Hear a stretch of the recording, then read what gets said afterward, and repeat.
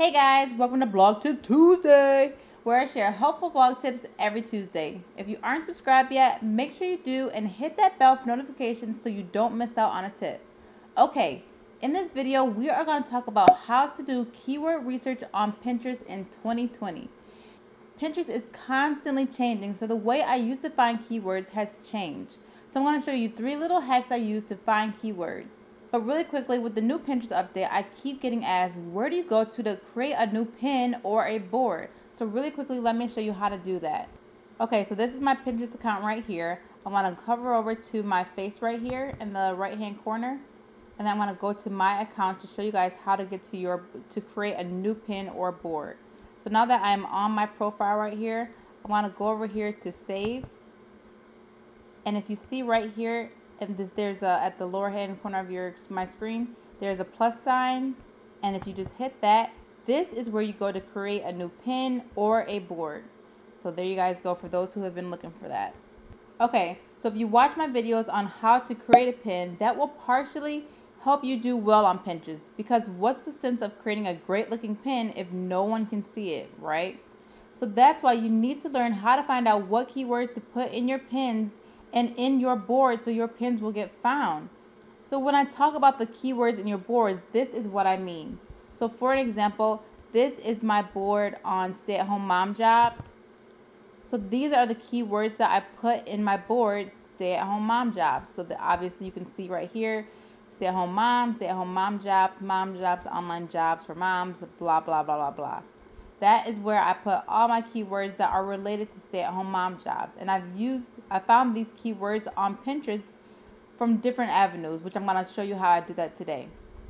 So for example, let me show you the first way that I would normally go about putting keywords into my boards and how I find them. So right here, if you click over here, this magnifying glass, I'm just going to use the Pinterest autocomplete. So I'm going to go ahead and put in stay. And then I see right here, stay-at-home mom schedule. So basically what I'm doing right here, Pinterest is a website that is trying to be as user-friendly as possible. So they're trying to get you your answer as quickly as possible.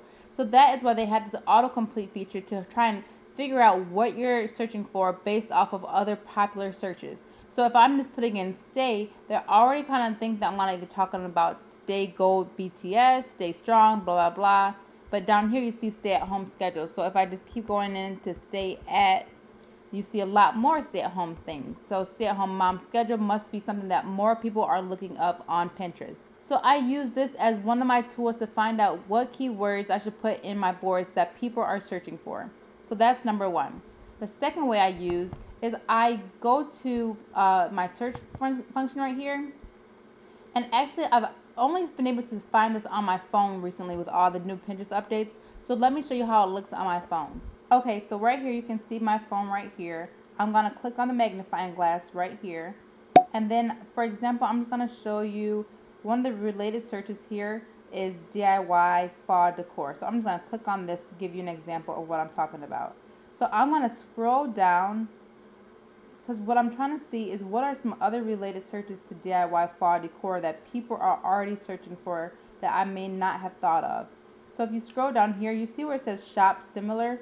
I don't want to shop similar. I'm looking for related searches. So I'm going to continue to scroll down, because while I'm scrolling down, Pinterest is saying, oh, she hasn't found what she's looking for yet. Let me try and help her.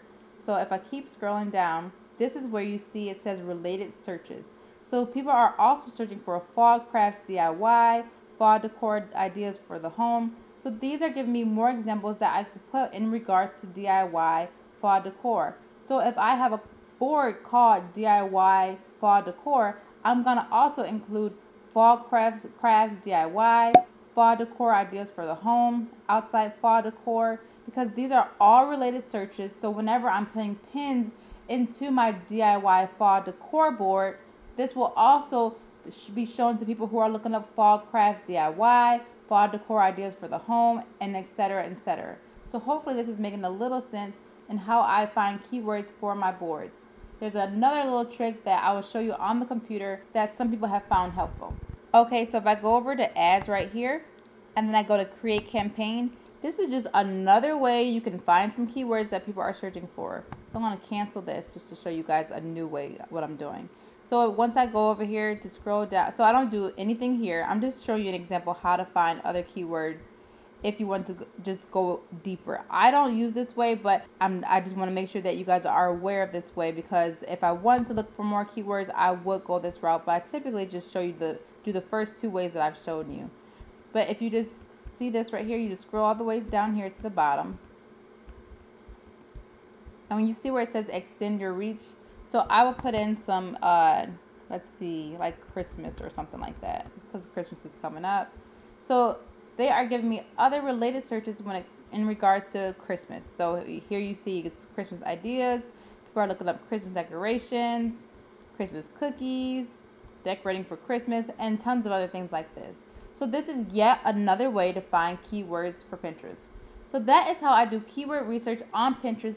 And really quickly, I do want to show you this other tip on how I pin my pins manually to other boards. So I'm going to go back to my page right here. I'm going to leave this page. I'm going to go over here to where it says Pinterest Business, and I'm going to go to my home feed.